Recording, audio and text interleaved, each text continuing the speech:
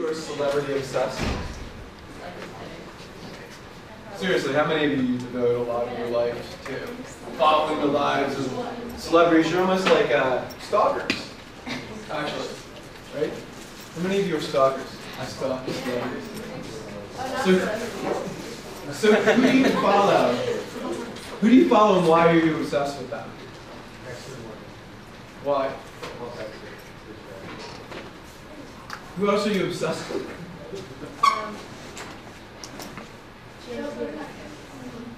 Tell me about your obsessions. Bono.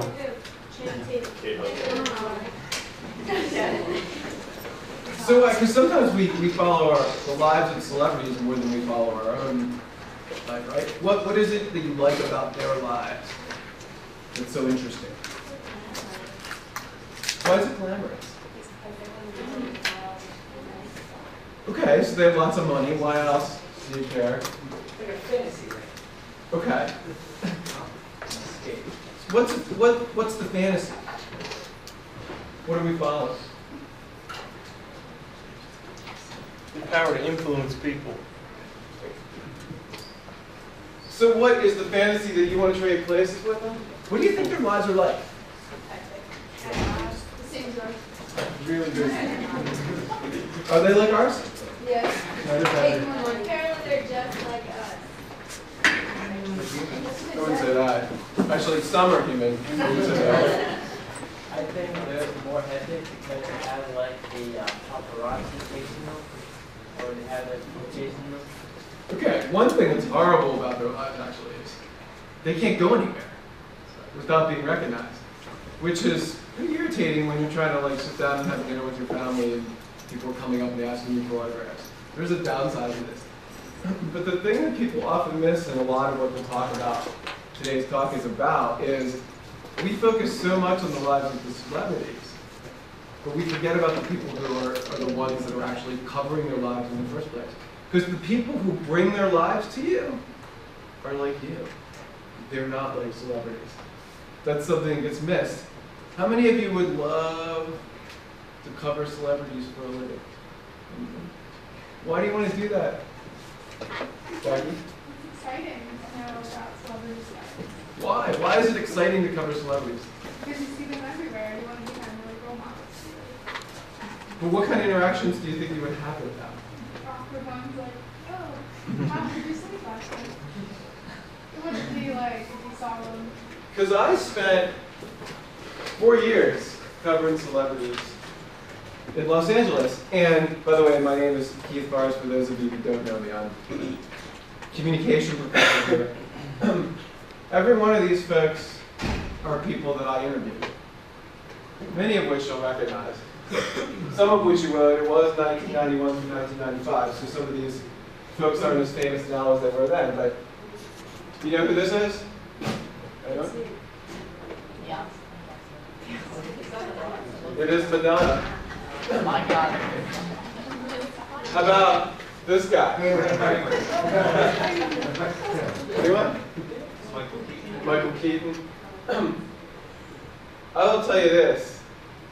I found the people who covered celebrities a lot more interesting than the celebrities themselves, and I'm going to tell you why. I'm going to give you an insider's view today of what it's like to cover the entertainment industry, the positives and the negatives, and the reality of it. Which the first thing you got to get out of your head, okay, is the people who cover celebrities for a living, we're not hanging out at their villa on the weekends with them in Malibu, sucking down champagne. We go back to our futon, where we live, struggling to get by. So there's a real disconnect between the people who cover the celebrities and the celebrities themselves. Also, you have to remember, I wasn't often having personal one-on-one conversations with them. Right? I was there to get the soundbite about their latest movie or their latest television project or whatever. And I'm sure that in most cases, within 30 seconds of doing an interview with me or really with any television crew in Hollywood, they didn't remember us. But we were part of the machine that made them famous. In fact, you could almost make an argument that those of us peons who slept on futons, without us, there is no celebrity. right? Because what is a celebrity, anyway? What's a celebrity?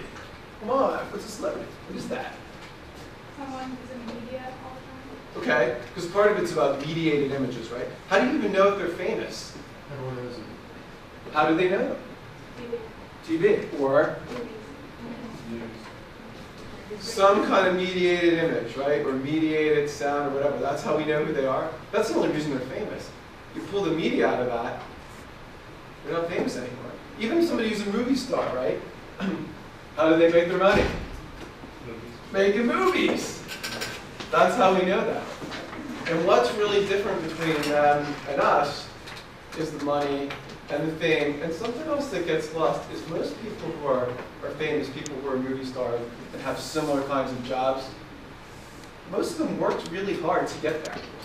And they had to have hard work, they had to get a little lucky, and honestly, they had to be a little delusional too. Like, for example, the case of Harrison Ford, who was working as a carpenter on the set of when George Lucas was cast in this little movie you might have heard of called Star Wars. Back in the mid-70s, crazy stuff with robots in the desert.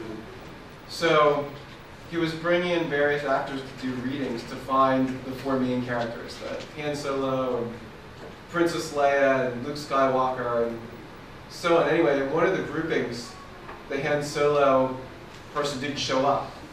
So Harrison Ford was there on set. He was a carpenter on set. And Lucas said, hey, do me a favor, can you sit in? We need another body. And Harrison Ford ends up getting the job. But he was not an overnight success. Most of these folks toiled for years and years and years before they got that break. And they were crazy about it. They waited tables. They kept at it when any rational person would have given up by then, but they kept that belief. So there's a lot of hard work that goes along with this too. Those of you who haven't from mass media class, you already know this, but for those of you who hadn't, or maybe you're from outside Atlantic Cape, agenda setting theory. The reason why we're obsessed with celebrities is based on this idea. And we often get it wrong because people always like to say things like, the media tells me what to think, man. If the media tells you what to think, you must be pretty weak-willed. But it sure tells you what to think about. And that's what Sean McComb said back in 1977. It's still true. The media sets our agenda. It puts the topics on our agenda every day for what we're going to think about, what we're going to do. And it won't tell us, think this way about Obama, or think this way about Romney, but it will tell us to be thinking about the election, to be thinking about the horse race between the two of them. So that's one of the things that the media does really, really well, is it puts it on the agenda. What you do with it is really up to you. By the way, you do have power in all this. I would not have had a job working at E! Entertainment Television covering celebrities if you didn't care about them.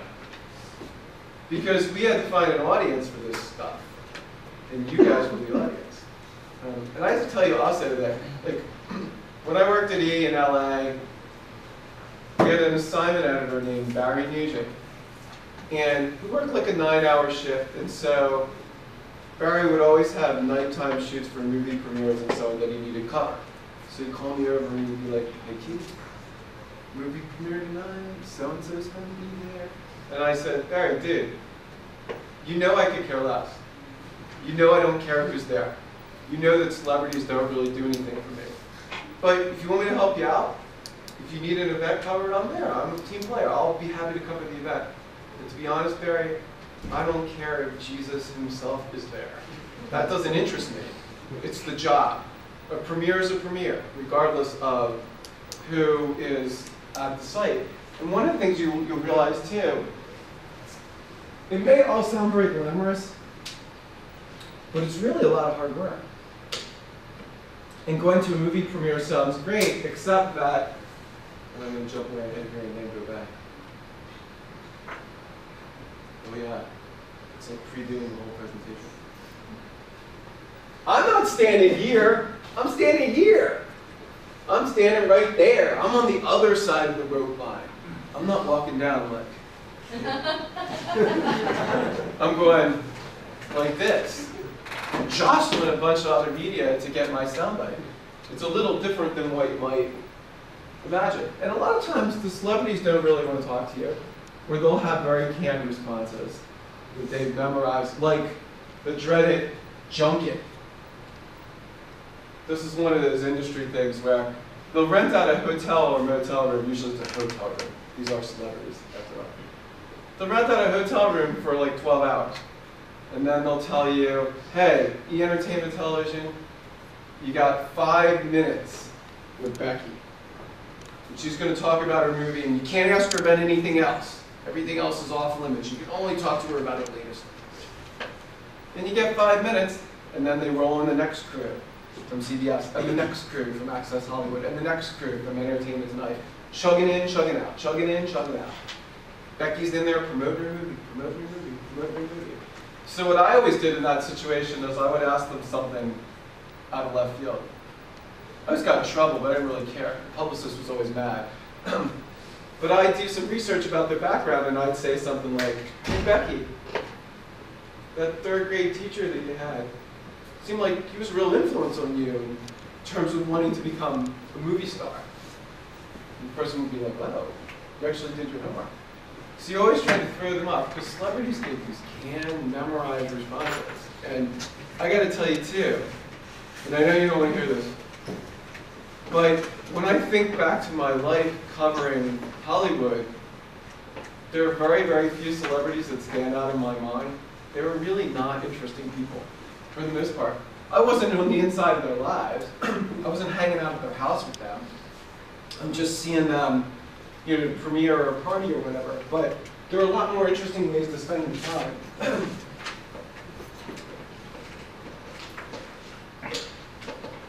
Which, by the way, feel free to cut in at any time. Ask questions any time. And even if you have some weird question that you always wanted to ask about covering the entertainment business, feel free to shout them out anytime. I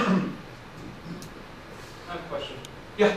Have you ever interviewed anyone, you know, more behind the camera? You know, not a celebrity, but like a director, or producer, or writer, or something? It's funny that you mentioned that. Thank you for setting that up like we had arranged it in advance. My favorite interview of all time was with a director named Frank Darabont, who had been mostly known for being a screenwriter up until then. And back in, I can't remember what year it was, sometime between 91 and 95 though, because that's when I worked there. He directed a film, Shawshank Redemption. 94. 94. And thank you for that. And the thing that impressed me about Frank Darabont, well, first of all, this is his directorial debut, so he had been a screenwriter up until that. And when you're a screenwriter, you're feeling pretty humble about yourself, because you get slapped around a lot if you're the screenwriter. So he came into E on Columbus Day, and I guess it must have been 1994, Columbus Day, 1994. No entourage, not in a town car or a limo, just drove himself, parked in the parking lot, walked up the stairs himself, no publicist in tow, and we sat down and did an interview, and he was the rare celebrity that was actually as interested in my life as I was in finding out about his life. Actually, I was super interested in his life, but I was interested in doing the story. And those are the people that you remember. And Frank Darabont still has a reputation in the industry for being a pretty down-to-earth, pretty grounded guy. He later went on to direct other films like The Green Mile. He's had a pretty accomplished career, but this was at the very beginning of it, and I'm actually going to, this leads nicely into it. I'm going to show you the piece that I did for E! News Daily based upon my interview with Frank Darabont. I think you get a sense of, even in that short time frame, because of course one of the things about television news is that a very long story is about 2 minutes. That's really long. So that's about what I had. And you'll interview somebody for, in some cases, hours, and then you cut it down to a matter of a couple of minutes. So I'm going to to show you that piece to maybe get a sense of who he was, but that was one of my most memorable experiences. And I often found it much more interesting to interview directors, producers, people like that, because they had a much wider view of the world. And many times the actors, first of all, when I worked in television news, we deridingly called the anchors and reporters talent, which is supposed to be a slap, because they were meat. They were meat. Many of them were meat. They could read off a teleprompter, but there were times where I felt like a ventriloquist, because I'd go out and report the story. I'd get all the sound bites. I'd log all the footage. I would write the script, give it to them. They'd read it, right? Then I'd take those tracks, put them over the piece, and then when E! News Daily aired that night, it looked like they had actually voiced that piece. They were just me. All they did was loan their voice to it in a stand-up, and our anchor at the time, our female anchor, we probably had to do the stand-up 19 times because she wasn't the sharpest tool in the shed. And so, I'll show you her hair, since you asked.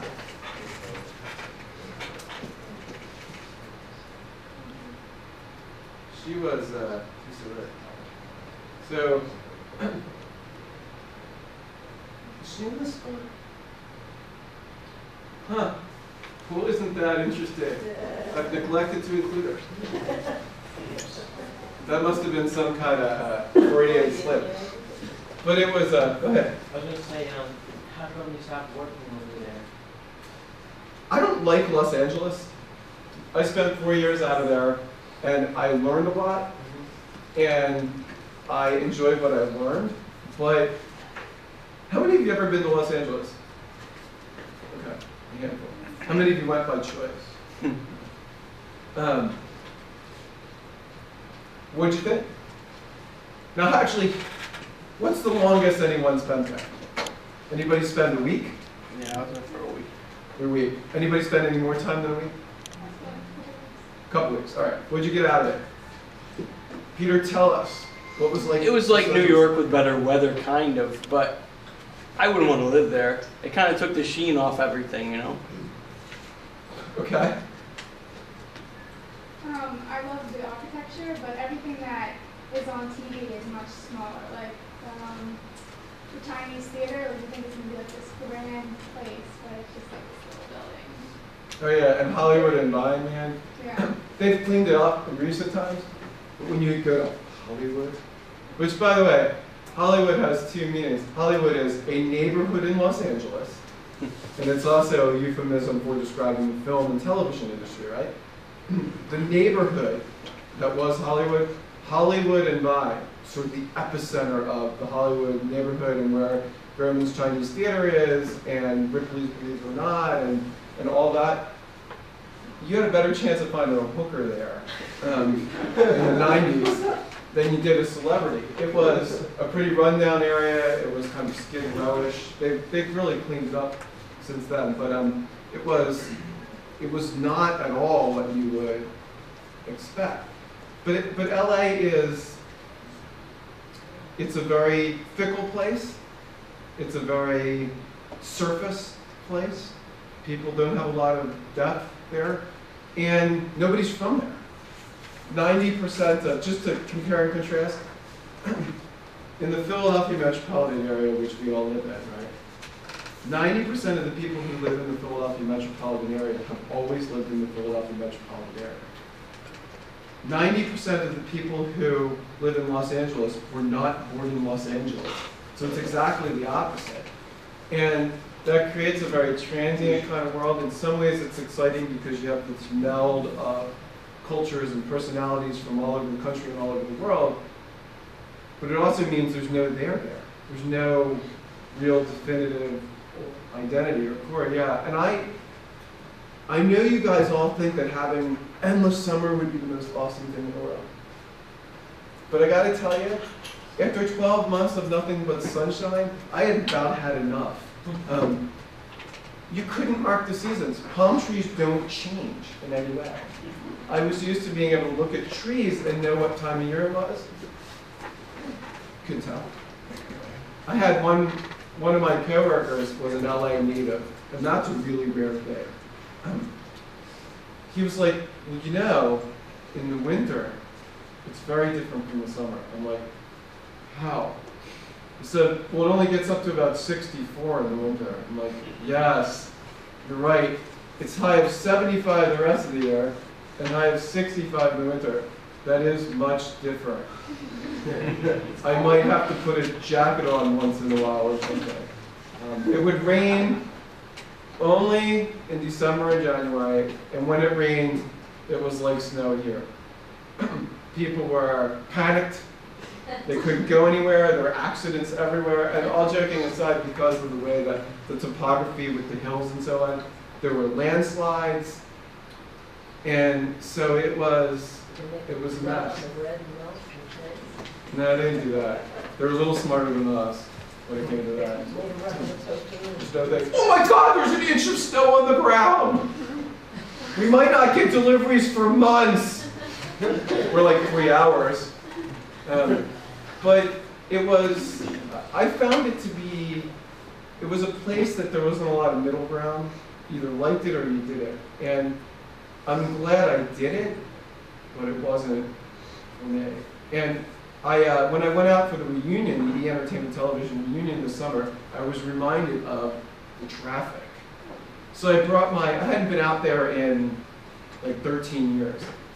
And so I brought my Garmin with me, you know, on the plane. So I took my 9-year-old son, and I forgot that Garmin estimates are like James Joyce novels in LA. They're complete fiction. There's no connection to reality. So it would say, you know, from this point to this point, 15 minutes, forget about that. We didn't make it anywhere in Los Angeles during our visit in less than 45 or 50 minutes. So it's a very, very difficult place to drive because of the level of congestion you have. You have like 12 million people squeezed into the area that is the Los Angeles metropolitan area. So it can be very, very frustrating place in some ways as well. But anyway, I'm going to show you the clip from the piece that I produced about my interview with Frank Darabont. Assuming that the technology is clever. So what do you think the best place in California is to be? The best place to be? Yeah, like city or town. That's a tough question to answer because it depends on what you like, what you're looking for. My brother lives in Northern California and has for years. And he loves it, and that's sort of he's chose to make a, by the way, here's the other reason that California can be very difficult. My good friend Kyle, who I grew up with in Cape May, is vice president at Warner Brothers out there. And he lives out there with his family. He lives in a town called Redondo Beach. They just found a bargain home. You want to guess at how much it cost? $700,000. And that was cheap. That's cheap, right? As much as we like to complain about the prices in EHT or whatever, seriously, $700,000 in EHT, you live in a pretty nice house. So that was the other thing, is the cost of living is so absurdly expensive. All right, so assuming that this will work, I will show you the piece about Frank Darabont. Frank Darabont is living the life that used to show up in his dreams. A successful screenwriter, he had never before directed a movie until The Shawshank Redemption. He made the most of the opportunity, and now he's one of the favorites for an Oscar nomination. Okay, son. Hope that anything. Hope to find the man to sing. It's actually the story of a friendship forged in prison between characters played by Morgan Freeman and Tim Robbins. It's based upon a Stephen King novella. It's really sort of great old-fashioned storytelling. And so sort of emotionally epic in a lot of ways. And people are just simply responding to that. You know, it's seen it also respond to it in a lot of ways. There's something about these characters and about this story that people seem to be falling in love with. This is Darabont's first feature film as director. As a screenwriter, he usually turns his work over to someone else. This time, he insisted on doing it himself. Maybe it wasn't bold move, but on the other hand, it was an inevitable move, so maybe it wasn't that bold, you know, it may not as bold as you think it might be, because as a screenwriter, you spend many years of a career, you know, putting your heart and soul into something, and seeing it totally screwed up by other people. Besides Darabont as best director, the film is also considered a likely nominee for Best Picture, and Morgan Freeman is expected to be in the running for Best Actor.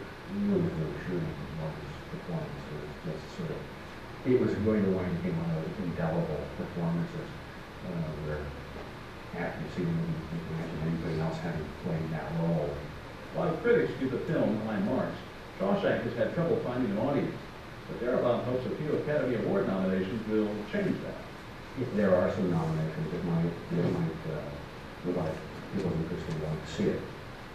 So, you know, I could imagine that would have a beneficial effect on, you know, the business on that. So, we'll see.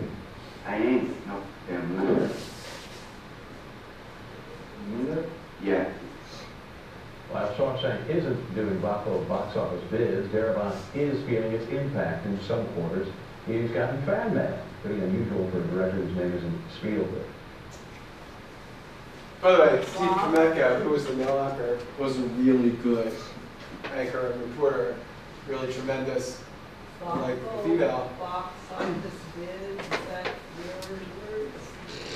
That wasn't exactly the line I wrote, but it was, Office bids. there's multiple people involved in the suit.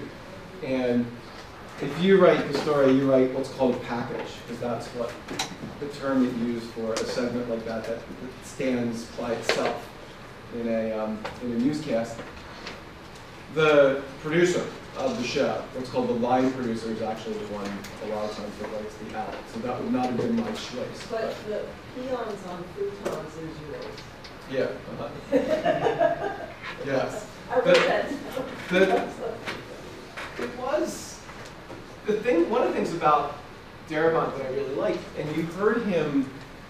Did you hear him actually say out loud? And I couldn't believe I actually got him to say this during the interview. But he actually said that, hey, when I've written screenplays, directors have screwed them up. Yeah. Like, that's something that you don't usually say out loud in Hollywood, because you're always concerned. You don't want to make anybody angry. You want to keep all your options open, play close to the vest. Yeah. Yeah, so I mean, that's the other thing about it, that he was forthcoming.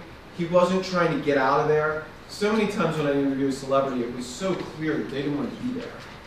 And they were thinking about whatever was going on next, not what was going on then. And he really actually sat down and tried to answer the questions and considered them thoughtfully and was invested in the results. And partly because it was all new to him. You know, this was his directorial debut. And at that point, Shawshank hadn't done much business, and the Oscar nominations hadn't come out yet. And of course, it got multiple nominations. But at that point, we don't know yet. We're just speculating about what those nominations might be. So that was something that was quite unusual in Hollywood.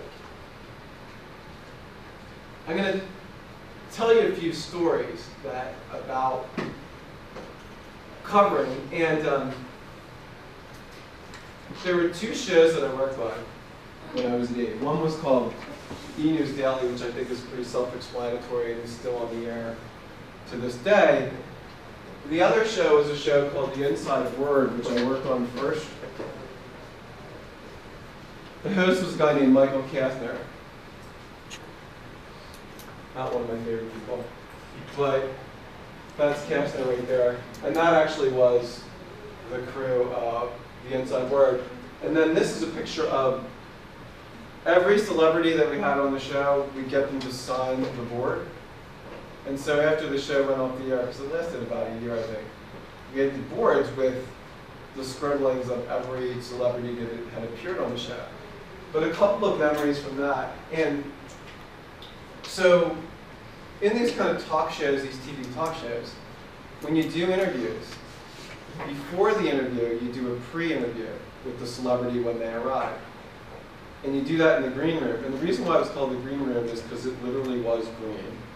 It was kind of tucked away, a little bit away from the studio, and you bring them in advance, and you would do the interview there. So one day, we had Richard Simmons on. He's nuts. This is one of my favorite celebrity moments. I mean, it was like he was hopped up when he got there. And if you've ever seen his exercise bit, you kind of know that that's how he is. He went literally running through the studio, giving us all drive-by hugs. I wasn't even looking. And I wasn't part of the pre-interview. I was doing something else, and all of a sudden I'm like, whoa! Just crunches me. And what I mainly remember about that is he wore this cologne that was like the most wicked smelling, and I could not get that stuff off my clothes for like weeks. I descended through the wash several times before it finally came off. But the thing that was so great about that was, again, he was being genuine. He wasn't posturing. He wasn't trying to be cooler than Al. It was very, very genuine. That's who he was. And so those were the people that you really remembered that showed you a little bit of their human side. You know, not so guarded and not so canned with their responses, because you got a lot of those canned responses. Our first, and I know you're thinking it's glamorous and all. When I first started working at E, I started there in February of 1991. And the network went on the air in June of 1990. So it's been on the air for about 8 months at that point. And we hadn't moved to our uptown gigs yet in the Mid-Wilshire Miracle Mile area. Our office was in a rundown apartment complex in Hollywood. And this was a bizarre kind of arrangement because the first floor and the second floor did not connect. You could not get from the first floor to the second floor inside. You actually had to go outside and use the fire escape to get to the second floor. So if you wanted to get to somebody down on the first floor, I worked on the second floor, you had to climb down the fire escape, and you come in, and then you go in the door, and every Friday on the roof, we'd have parties on Friday nights. It was kind of the end of the work week, and that's a picture from one of the parties. And because it was an old apartment complex, so you gotta imagine this, and you're probably wondering why I have a toilet up there. So the office that I worked in there was a bathroom, and in the bathroom was a bathtub, obviously, you kept files in the bathtub. So you'd be like, where is that file? You'd call them through the bathtub. And then we would literally, when you went to view tapes, you took out a wooden board, you stick it on top of the toilet, and we would review our footage on top of the toilet, and then log it and take it over to edit. So it was a very, very quirky place. Eventually they moved uptown, but I gotta tell you, that was, once we moved to the palatial things in Mid-Wilshire inside the California Federal Building, it was a very different atmosphere. It was a little more corporate, it was a little more staid, it wasn't quite so creative, you didn't feel so much a part of the team. And so some of the best times were actually in this rundown kind of environment. And what surrounded us was nothing of note. That Hollywood neighborhood was just like other rundown apartment complexes, you know, some convenience stores, nothing to write home about, to be sure. But it was, that was really when the experience was at its best. Once we moved uptown, things were much more stale. So eventually we moved here to this building, the California Federal Building, and so of course it's E, and we're just getting going and we have to be super hip. So our cubicles had purple cabinets, and then the color scheme was a kind of mint green. So it was mint green and purple. That was 90s, wasn't it? Yeah, very 90s. But it was, we moved into like 3 floors of the California Federal Building, and it was a different animal once we got there. But it was still a fairly creative place. It was almost all young people, and everybody was just kind of eking out a living. It was really about all you could do. Because I know that's another thing that there's a kind of misconception out there that if you weren't covering celebrities, you were loaded in dough. I'll tell you, there were a lot of Honda Civics and cars like that in the parking lot. It wasn't filled with Mercedes and BMWs and whatever. So, but those were some of the best times when it was at its, when it was gritty and real and not so staid and corporate. I mean, now it's like, I went out and visited the new E facility, because E is now owned by Comcast, which is owned, Comcast, of course, owns NBC, Universal Pictures. It's a totally different animal. Because I went and visited one of my old producers there this summer when I was out for the reunion, and it's completely different. I mean, for one thing, it's, you know, everything's been upgraded, but they have barely any staff positions. One of the really tough parts about the television industry is, when I was working in the field back then, there's still a fair number of staff jobs which included medical benefits and so on. Mostly it's freelancers now. They'll bring people in project to project. So you'll come in and work on a particular show for a few months, and when that show is at the end of its season, you're out of work. You've got to find something else to do for those few months. So it's very much a business where you have to constantly hustle to stay afloat. And if you love it, that's okay, but you have to know that going in, that it can be very, very tough on families. Sometimes, like, I worked with a handful of people who did, you know, have children and all, it was tough, because it wasn't a very, very sturdy kind of existence. I mean, I was in my 20s, so it didn't much matter to me. Dustin Hoffman. I'm going to tell you a couple stories about film premieres. First of all, Dustin Hoffman's really short. Like midget-like short.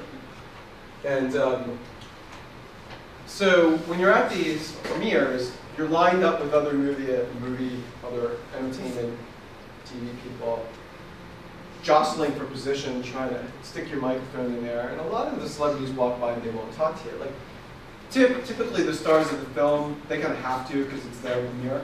But then there's other Hollywood types that come to the premiere to be outside. So one time you got, Dustin Hoffman, at least at the time, was an A-list kind of celebrity. And by the way, when you're out in Hollywood, that's how you talk about it. A-list, B-list, C-list, D-list. So if you're a minor celebrity, you know, you're D-list. If you're an okay, reasonably well-known, you're C.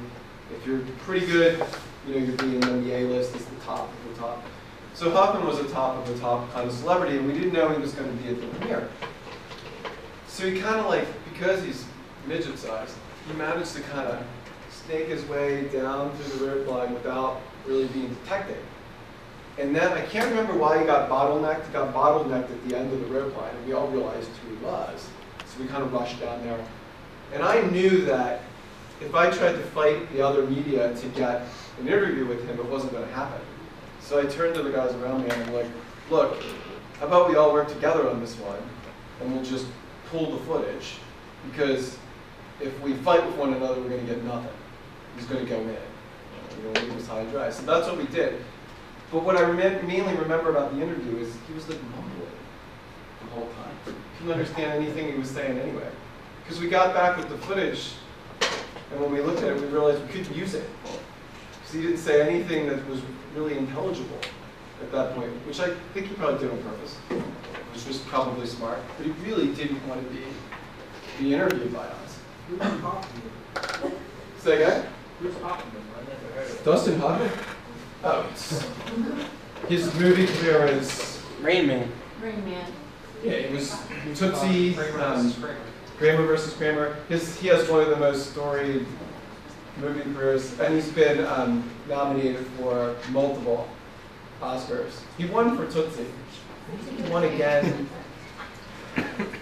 He won another Oscar, but I can't remember what it was for. Running Man?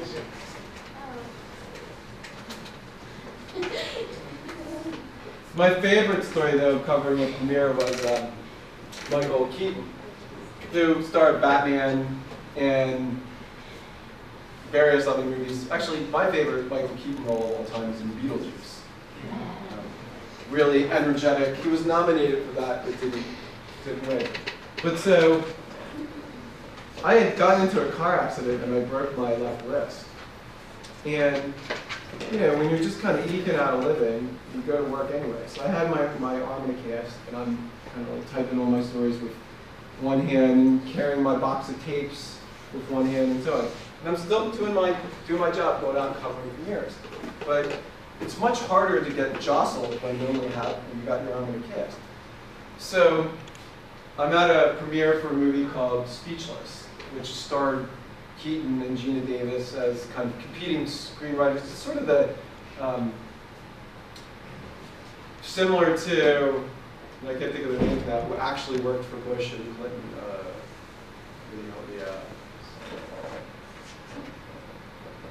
They're actually married. And Oh, I don't know the names, but Marley Matlin and yes, what's his name? yes. James Carville. Yeah. Okay, so anyway, it was a sort of similar story. So I'm really having a tough time this particular night. I'm getting jostled a lot at this premiere in Westwood, which is near the UCLA campus, and getting kind of frustrated because it hurts when I get my arm knocked into. So Michael Keaton comes by. He's one of the main stars of the film, and whooshes right by us. Doesn't even stop, and gets accosted by another crew. I don't know who it was. Another one of the evil entities, Entertainment Tonight or something. And he's doing an interview with them. And in the middle of the interview, he stops, walks away, walks over to me, and says, "Hey buddy, what happened to your arm?"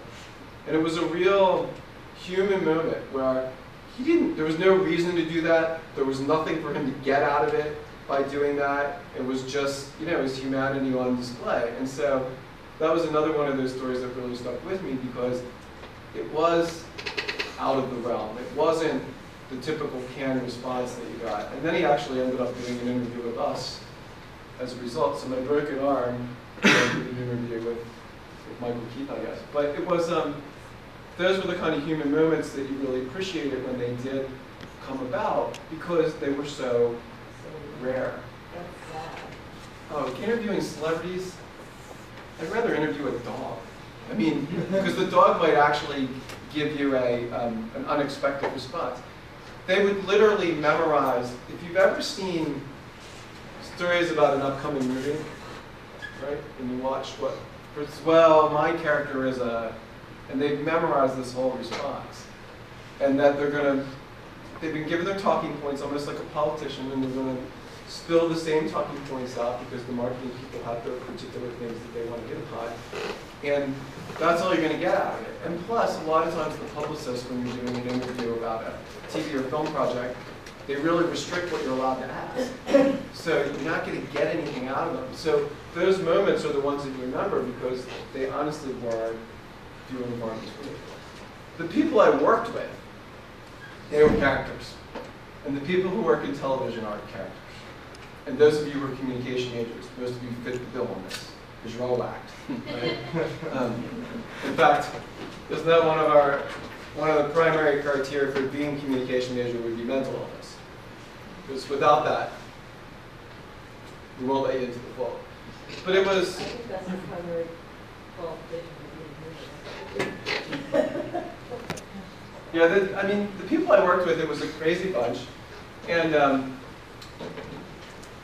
it was, I mean, one of the things, one other moment that was kind of fun for me is I was I don't even know how this got started, but there's a fairly large, gay population in LA, larger than the average town.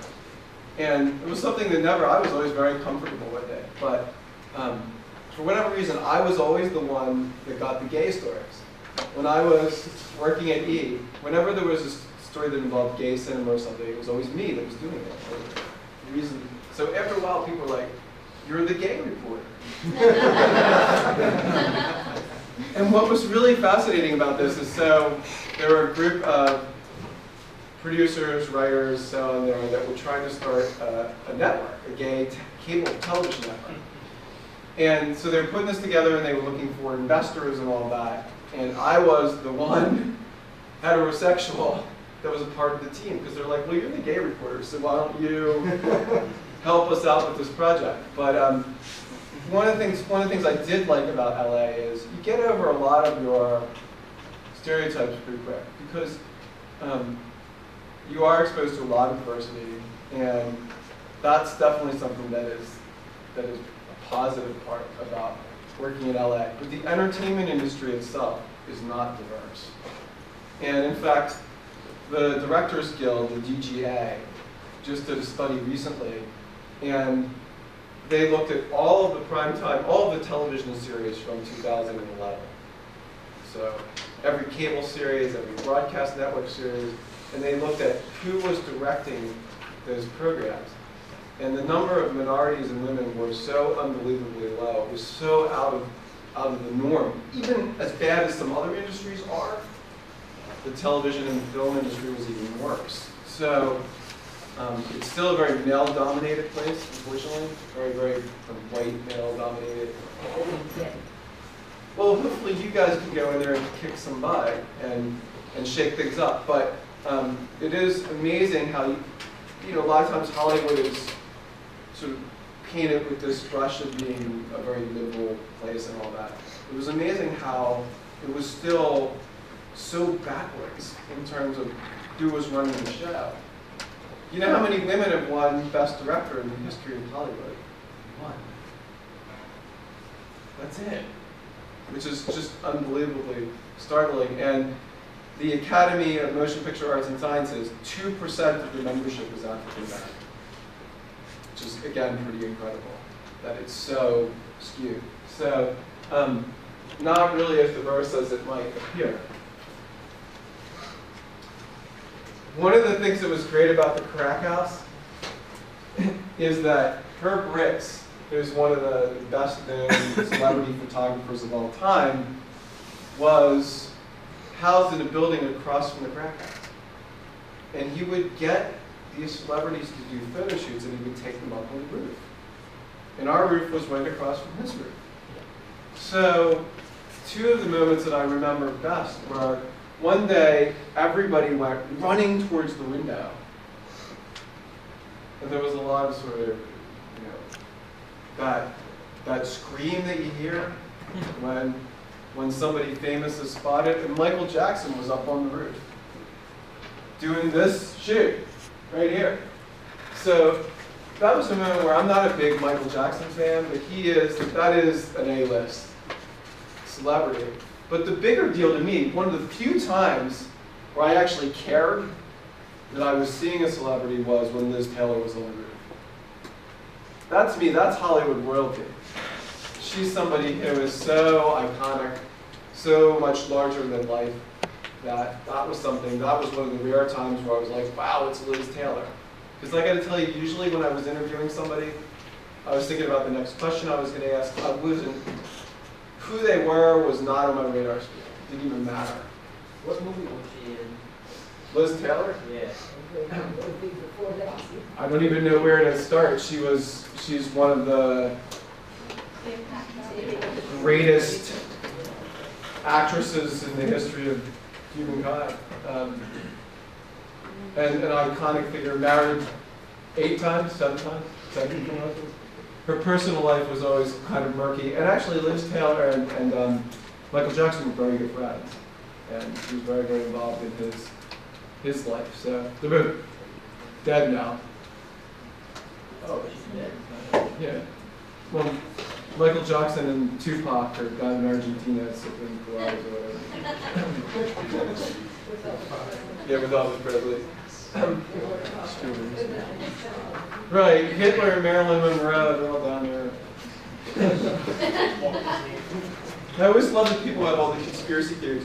Kurt Cobain's not really dead, man. It was all staged. It's an international conspiracy. It's the same people who did 9/11. Oh, okay. Right. Yes. You can see the to-do list that day. kill Cobain, stage death, take down Twin Towers. It's just so, but I was actually there when Cobain died, and that was, for my generation, that was kind of like a Kennedy moment when he blew his brains out in Seattle. But it was, these are the kind of people, when I think of the entertainment business, I think of people like Carol Patrick and Jeff Belker, who unfortunately died.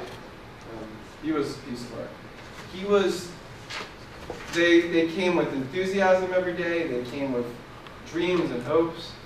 They were hardworking because it was a lot of work to cover the entertainment industry. And we worked Christmas, we worked Thanksgiving, we worked all the holidays because the news still has to roll, even on a holiday. So, but those to me, those are the folks that are the real heroes. It's not, being a celebrity is, I don't know, it's almost like a cliche to me at this point. But, so those were some of the hardworking folks.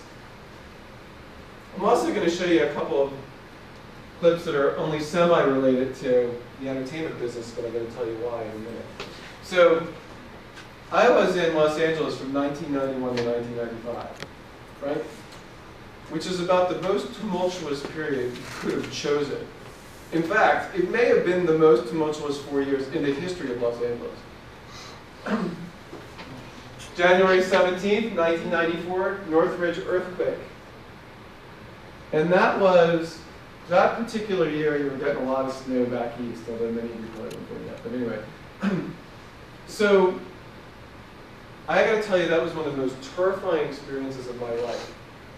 5 o'clock in the morning on Martin Luther King Day, 1994, you get woken up by literally everything's moving around. I could see the walls going back and forth. And it's just abject terror. There's nothing you can do. You feel completely helpless. You don't know if you're going to die. And there's, in some ways, probably a good chance that you will be injured. So it was incredibly terrifying. So I remember having a conversation with my mom or somebody back east who was complaining about the snow. How terrible it was. So much snow. And they're like, your weather's so nice. I'm like, okay, first of all, I never woke up screaming in the middle of the night because it was snowing. But I did wake up screaming in the middle of the night because the earth was shaking. So, to compare and contrast those two, I think is a little ridiculous. But it was, it had a tremendous effect on the entertainment industry as well, because there were various benefits going on. There were many celebrities who got involved in the cleanup effort, and so on. And the freeways were destroyed, which was just a disaster. Because my commute to work from where I live went from about 15 minutes to 45 minutes. Because all of the traffic that would normally be on the freeway had to spill out on the surface roads, and it was unbelievable. In fact, that morning, this is pre-internet days, right? So I don't know whether we're supposed to report to work. So I assume we are. So I drive in, and all the traffic lights are out. Everything's a four-way stop because they're all out. And when I get to work, our building, skyscrapers in earthquake zones are built on rollers, so that they actually will have some give. So when I got there, like literally the building was rolling back and forth. It's a 20-story building. And I went up to the office, checked in. They didn't need us to report, and called home. And the whole time I'm doing it, the building's like, it was a really disconcerting feeling. You feel like you're going down. Because of the app. Yeah, we're still settling out from, because it was a 6.6 quake. And then I also got to be there for the riots, the Rodney King verdict, which some of you probably don't even know what the hell I'm talking about, so I'll have to show you a clip from it. But this was another thing that celebrities got involved with. The results, with benefits, it was unbelievable because there had been riots in Los Angeles before, especially in the 60s, but they were pretty contained to certain neighborhoods, not this one. I remember we were at work at E, and somebody came on over the intercom and said, the riots are 12 blocks from here. You should all get in your cars and go home. We were like, what the hell? So I remember for like 3 days, you were just kind of holed up in your house, not knowing what was going to happen next. And then eventually people started filtering out, coming outside, and so on. But it was also a major media event because, those of you who don't know the details, Rodney King was beaten by sheriffs, Los Angeles County sheriffs, along the side of the road, and it was videotaped. And so even though they had videotape, and he was beaten up pretty bad, even though they had videotape evidence, the first jury acquitted the cops. I mean, it was pretty cut and dry, and then the city just exploded, reacting to what had taken place. I was also there for OJ, the beginnings of that. I was there for the high-speed chase, the low-speed chase, whatever it was. I was in a bar watching the low-speed chase. It was like a month before I headed back east, so it was an incredibly tumultuous time. But anyway, to give you a sense of that era, and particularly this one because it's such a media story, it's all right with you to show you a clip from the coverage of the Rodney King beatings. It's about 3 minutes long. It was a retrospective that they did on the 20th anniversary of the events, and it will give you a sense of what took place and how the media was involved in it, assuming that my link works.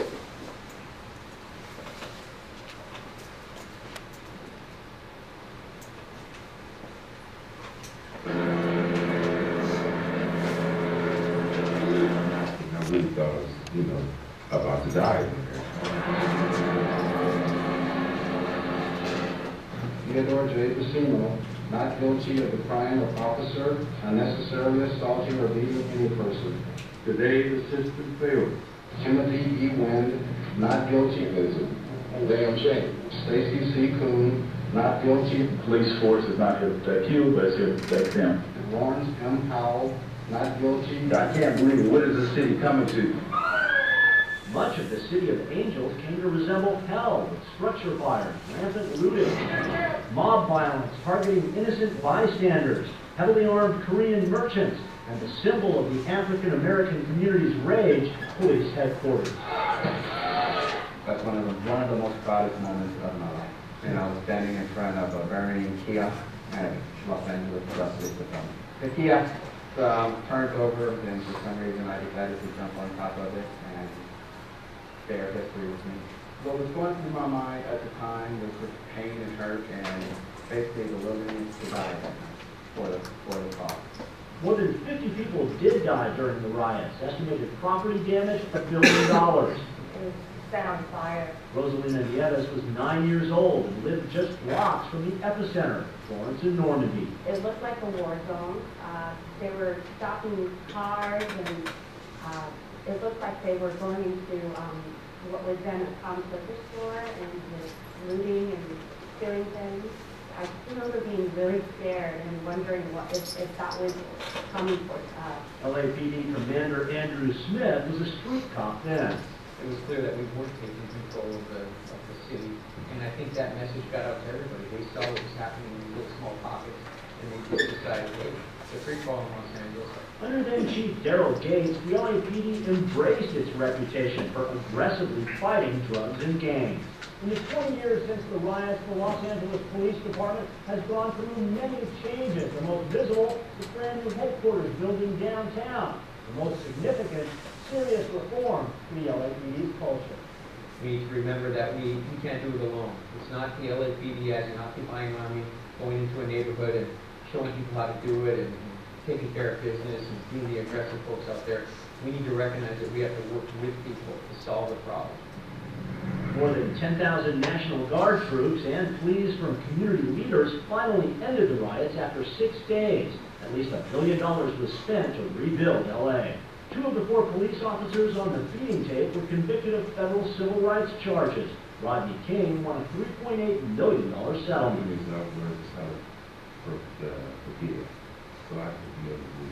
The city also has moved on, but painful memories remain for those who were there. Casey Wine, CNN, Los Angeles. So it was, that was all part of the landscape. of working out there. And LA is a place where there's seemingly natural and human-made disasters of every description on a fairly regular basis, because you get the kind of la-la view of the world that we see in mediated images and the palm trees and Venice Beach. Everyone's happy. But there's so much actual pain, poverty there, and confusion. And like I said, there's a myriad of natural disasters, because we started to joke after the earthquakes, what's next, locusts? Because we were sort of out of, we'd had an earthquake, riots, you know, the O.J. Simpson thing, mudslides. It was kind of unbelievable, all the things that were happening in Los Angeles. But that was part of the backdrop too, because there was something surreal about the perfectly coiffed celebrity in the sunglasses walking down the red carpet while the city burns, while the city shakes, while the hills come sliding down.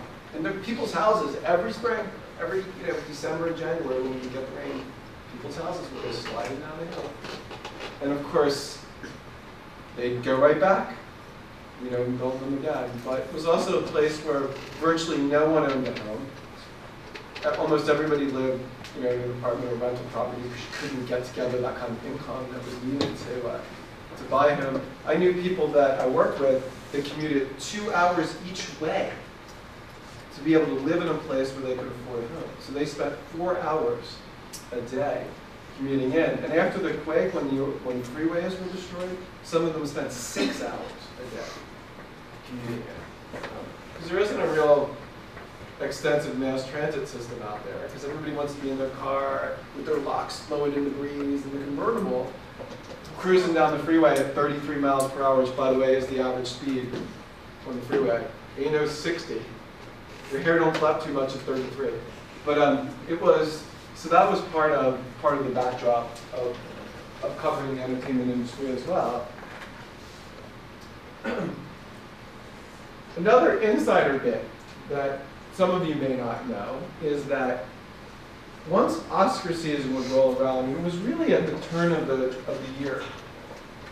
So once you get into January, there were Oscar wars going on in Los Angeles. And in the rest of the world, you'd have no idea. But in LA, this was front and center to everything that was going on at that time. And Oscar awards, Oscar nominations do not appear organically, naturally, like they just go, that Morgan was terrific actress. We're going to give her an Oscar nomination. It's not like that. The studios push. They run ads like these in the various trade publications. Every day during Oscar season, there were ads in the Daily Variety, in the Hollywood Reporter, in the Los Angeles Times, all pushing certain films or certain performances to get nominated for an Oscar. There were showings all over town for the members of the Academy of Motion Picture Arts and Sciences, which is only about 5,800 people, by the way, that actually vote for the Oscar, and most of them are actors. Even when I worked there were some films that, and this is the days of videotape, where they would literally mail a copy of the film that they were pushing to every single member of the Academy. So it was not this organic process that we sometimes think of it as. It was very much a war. And there were big stakes, because if you win an Oscar, if your film wins an Oscar or multiple Oscars, your box office goes up. So there were real tangible economic reasons why this was important. Plus, nowhere are there a bigger collection of egos than in Hollywood. So there was that piece of it as well. And many of the decisions that were often made in Hollywood were made for ego reasons, not necessarily for what was best or most rational or would work well, but oftentimes to extend your ego. And there was a dress code. People always talk about how, in New York they kind of dress like monkeys. The song, Randy Newman's song, I Love LA. The first refrain of the song starts off by saying that he doesn't like New York because they dress like monkeys there. Right? So they all have that kind of zoot suit. But in fact, in LA, there's a zoot suit too. It's just that you wear suit pants and a jacket with a t-shirt. That's the uniform. It's still a uniform. because they like to talk so much about how much freedom there is to be who you are, to dress how you want, and so on. But in fact, in many ways, there's just as many restrictions as there is in New York or Chicago or other places. But covering the entertainment industry was largely a lot of hard work. And if you cover a premiere, that sounds very glamorous. But usually it was at the end of I'd come in at 8 or 9 in the morning. And now it's 7, 8 at night. I'm still working. So I'm going on 12, 13 hours at this point. And when I was a producer, you didn't get a dime for it. Actually, when I was a production assistant, when I was a lower level employee, I actually made less money when I got promoted because I was now salaried instead of hourly. So when I was a production assistant, I would get paid for any extra time. Once I was a producer, I did it. So you'd go to these premieres, and it's 8, 9 o'clock at night, and you've been at this for 12, 13 hours. You're starting to get a little stir crazy at this point, and you're jostling for position at these things, trying to get the right sound bites that you can take back for the next day's newscast. And it's physical work, too, especially if you're a camera person. Now, what I did as a producer and writer was a lot easier because it wasn't hard on my knees. Yeah, I'm jostling to get the microphone out to the celebrity, but like we had several camera people who had their hips replaced because of all the wear and tear, strain on lifting the heavy equipment all day long. And I have a buddy who owns a production facility in Philadelphia. And so you'd think that now everything would be peachy because the equipment has all gotten lighter. It's a digital world that we live in. Every one of us has a video camera on our phone. But he said the problem is now the equipment's so light that it won't hold still. So you end up having to put a lot of weights and tripods and other things on it to make it hold still. It ends up weighing just as much as it used to weigh, ultimately, to get the shots that you need. So it's a lot of it is really heavy work. And if you're a camera person or anyone who's dealing with the technical side of it, you're taking equipment down stairs, elevators, putting it in a van, driving it to the location, carrying it out to where you need to go. And even though as a member of the press you can park, you have a different set of parking rules so you can park pretty close to where you're going, it's still a lot of lugging and lifting. And so that's another piece of it that people may not realize about the way that the business works. But the bloom does come off the rose a little bit when you interview celebrities because you realize they're not that interesting. It's because for some of you who love celebrities, I would almost tell you, communication, go into communication, but don't cover celebrities. It's the reason why I didn't become a sports journalist, because I think I wouldn't like sports anymore if I did. It becomes, you get this insider view and it almost takes away that magic that you love. You almost don't want to pull back the curtain, look through the eyes and actually see what's back there. Because you do, you have to look at it in a whole different way than you did before. But it was hard work, and it was a day-to-day grind at times. And it was, the one thing that's good, I guess, about entertainment news is you don't have to think very much. Because most of the things that we covered were planned for us. It's different from hard news where I don't know when there's going to be a fire or murder or whatever that I might have to go out and cover. In entertainment news, it was all prepackaged. All events that you knew were coming up, or except for what was breaking news in the entertainment news business. Anybody know? Tell me something that could be breaking news. Someone died, someone cheats. Celebrity death. Frickin' George Burns, we had his obit done and sitting around for like 10 years. And he still didn't die. I shouldn't tell you this, but we did the celebrity obits in advance. Because if somebody like George Burns dies, we want to do his life justice, right? We can't do that in a matter of an hour or a few minutes or whatever, so we'd have it all ready to go. The guy would just kept going. Kept going. And then, you may not know this, but celebrities always die in threes. True. When I worked out there, there was a celebrity death with like two more coming. We know this. And there was always a triad of. So you could get that, you could get something like the O.J. Simpson verdict, could be breaking news. Sometimes if they announced a new signing, like for example when Jay-Z signed with Flag Nation for $150 million, that can be breaking news. But for the most part, it was pretty predictable. And when we go in on Thanksgiving, one good thing about being in entertainment news versus hard news was it's a little easier for the holidays. Because Thanksgiving, there wasn't anything that was going to happen that we didn't already know about, right? You get the parade footage from the Macy's Thanksgiving Day Parade. There were always a couple of celebrities who would go around and serve food at the homeless shelter. That kind of thing. We had a pre-packaged story about football and women on Thanksgiving Day, how the female audience was increasing for the NFL and so on. So that was the kind of stuff you'd have it prepared and ready to go. Get that balloon footage, some puppies, children and puppies, that's good holiday footage. And then from there... This was before the internet when it was all hacks. Yeah, right. Yeah, I almost... having the internet is actually, I think, done a disservice. Because the other thing that was true when I worked at E! News Daily back in the 90s is, really there was E! News Daily and Entertainment Tonight, and that was it. That was the whole enchilada. And so there wasn't the same level of saturation. Now it's ridiculous. You have E! News Daily, Entertainment Tonight, you've got Access Hollywood. You have so many shows, networks that are devoted to celebrities, internet sites that are devoted to celebrities, magazines that are devoted to celebrities. Is Entertainment Weekly magazine under the same company? Is that the same company as It's ET? No. It's not, they're owned by different, I don't actually know who owns Entertainment Weekly, but I think it's one of the big,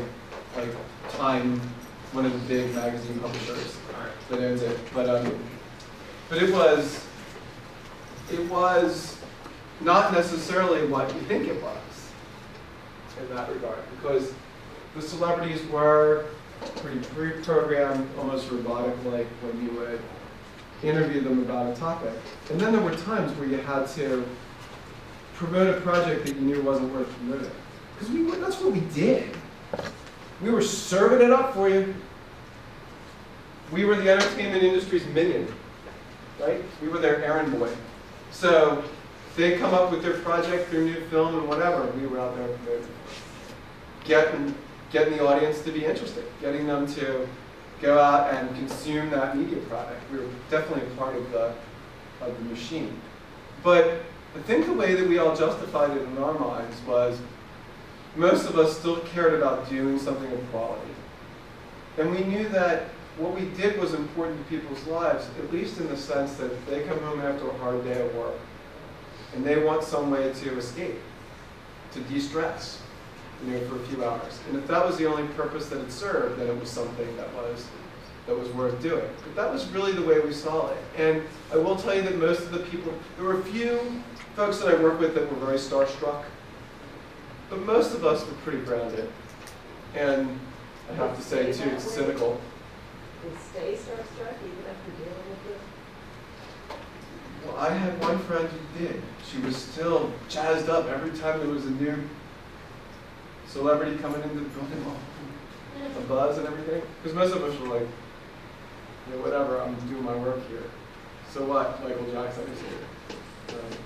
There was sometimes a buzz when you get somebody like that. But for the most part, I mean, the person I was most excited to meet ever was Helena Bonham Carter. Anybody know who that is? Yeah. Tell us who it is, since you're the only one here. So she's in almost every Tim Burton movie now. She has another pretty significant connection to Tim Burton. Yeah. His wife. Yeah. Well, I forget that when I watch a movie and I'm just thinking of her as an actress. This is Helena Bonham Carter. Yeah, I thought that was her. She weighs like 93 pounds soaking wet. She's also a really freaky Bellatrix Lestrange in Harry Potter. She was Ophelia in Hamlet movie once, one with Mel Gibson. Fight Club. she was one of the few people I was excited to meet where I was actually gushing a little bit when we had her on the inside work, because she was in all these period pieces, and we were kidding her that she always had to wear a corset. So we're like, one of these days you're going to get a role, in a romantic comedy where you don't have to wear a corset. But she was very very down to earth and like jousting right back with us. That was another thing. Celebrities would get angry, but they didn't usually have fun with you. She was just kind of giving it back to us. So that was a good moment. But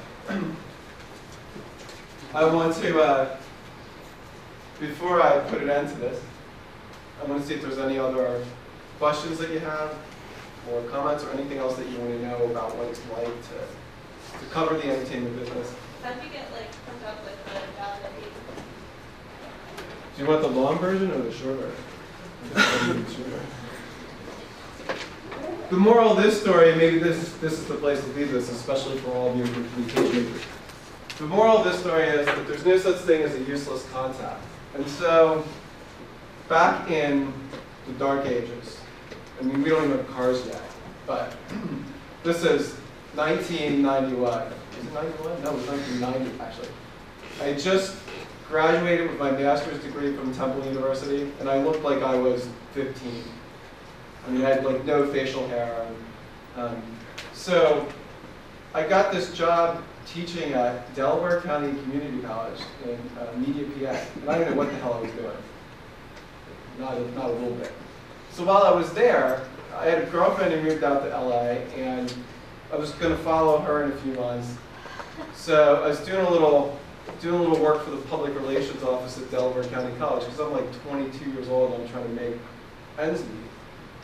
So I interviewed this administrator for a story, and afterwards I'm talking to her, and I said, hey, I'm moving out to LA in January, I'm going to try to get a job in TV. She says, really? She says, my cousin works for Channel 9 in Los Angeles.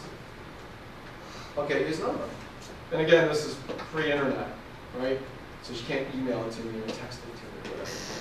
So about a week later, she says, hey, I got that number from my cousin. So I moved out to LA, and I'm out there for a few weeks, and I've totally forgotten that I have this contact. So one day I'm going through my stuff, and I find the number. I call the guy up, and I said, yeah, I know your cousin. He says, let me put you on the phone with my producer. I'm like, okay. So I get on the phone with the producer, and the producer says, we got nothing here, but I have a friend over at E! Entertainment Television named Ruby Shaw McBride. Why don't you give her a call? So I call her, and she says, get your resume right over here. We're having problems with one of our production assistants, so we might need somebody quick, blah, blah, blah. And nothing came of that. But a few weeks later, I got a call, and they say, we want to interview you for this position, continuity assistant. I'm like, sure, great, sounds good. I'm still not even sure what that is, even though I did that job. But basically, it was doing data entry. Stuff that's still on the shoulder in one shot from the next shot, right? Well, this is my first job at E! I worked my way up through the ranks, but my first job was like inputting segments into the computer. And these weren't like the computers we have now. But anyway, so the moral of the story is, there's no such thing as a useless contact, because I'm interviewing an administrator at a community college 3,000 miles away from where I'm trying to work, right? You figure there's no connection there, no possibility that this could be useful, but it's actually how I got my first job in TV. So, always be nice to everybody, and no one is ever a useless contact. You never know when somebody might need a contact that you can use to get a job. Thank you all for coming, I appreciate it.